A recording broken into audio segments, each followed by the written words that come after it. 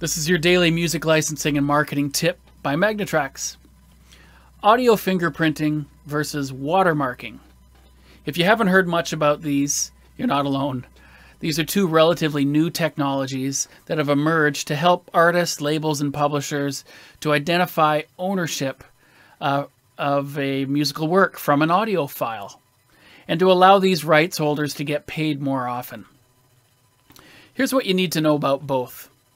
Audio fingerprinting is a technique where the unique signature of a music file is listened to and it's stored in an archive.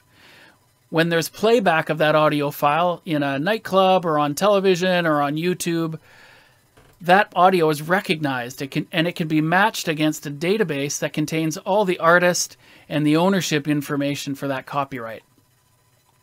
When ownership or those rights change hands, that database is simply updated.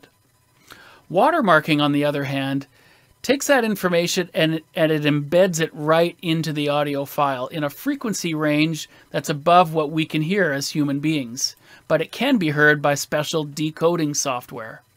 The advantage that watermarking has is that it isn't affected by voiceovers or bad audio or edits. It also allows you to identify multiple versions or edits of the same song individually, so you can get better insights into which version was being played or which one was being used where.